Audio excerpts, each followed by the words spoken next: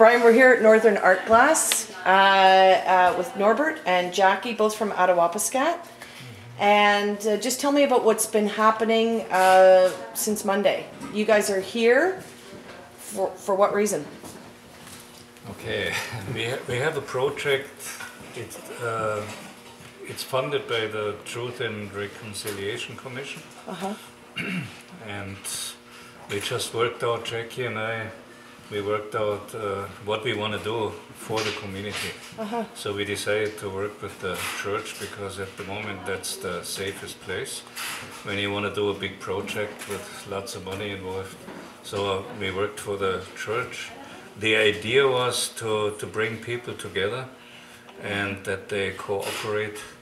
There's lots of good artists in Attawapiskat, but they're all too shy to really show what they can do. Yes. And this is a chance. Obviously, Attawapiskat has been in the news a lot recently because of a lot of problems there.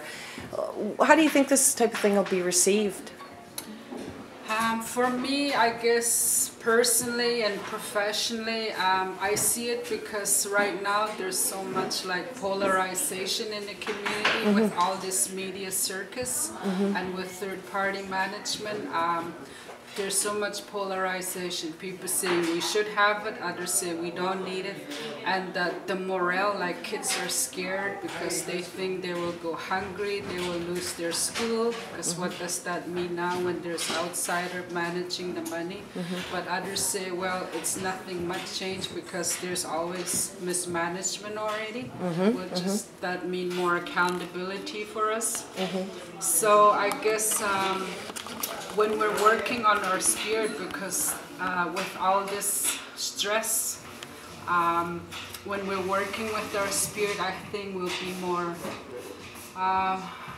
be able to deal with the stress and bring the community together, because the church is the very focused, like a focal social institution where people come together to meet.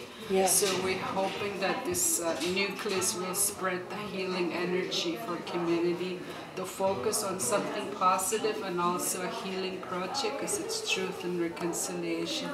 And it's not only going to be like for doing artworks, but also we're going to have like presentations of students that went to residential school, and by that I'm commemorating their experiences, and this is a sacred project too.